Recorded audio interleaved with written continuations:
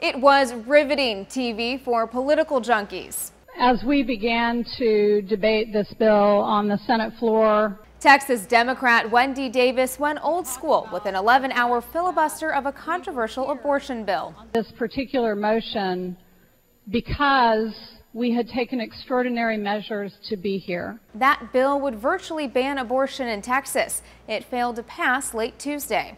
A measure that would have banned abortion after 20 weeks of pregnancy and closed nearly every abortion clinic in the state. Lawmakers were facing a midnight deadline to vote on Senate Bill 5 before the special session ended.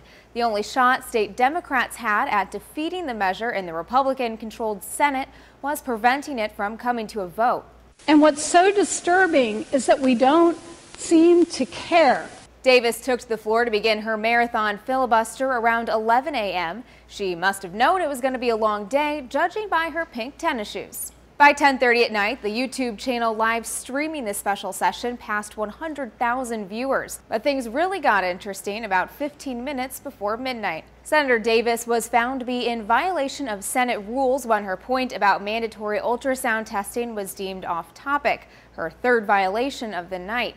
The crowd of demonstrators in the Capitol was outraged. In what's been called the People's Filibuster, more than 400 protesters cheered and shouted from 11:45 to midnight as lawmakers tried to hold the vote before the deadline.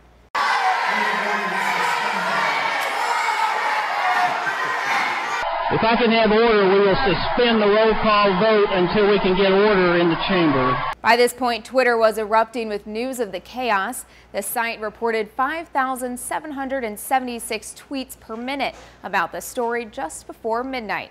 Even President Obama joined in on the conversation, tweeting, "Something special is happening in Austin tonight. #StandWithWendy." Although some Republican lawmakers claimed the bill had passed before the session-ending deadline, a timestamp showing the vote was completed after midnight later proved otherwise. The crowd of protesters inside went wild and began singing "The Eyes of Texas," the alma mater of the University of Texas at Austin, to celebrate the death of the bill and a rare victory for state Democrats. For Newsy, I'm Elizabeth Hagedorn.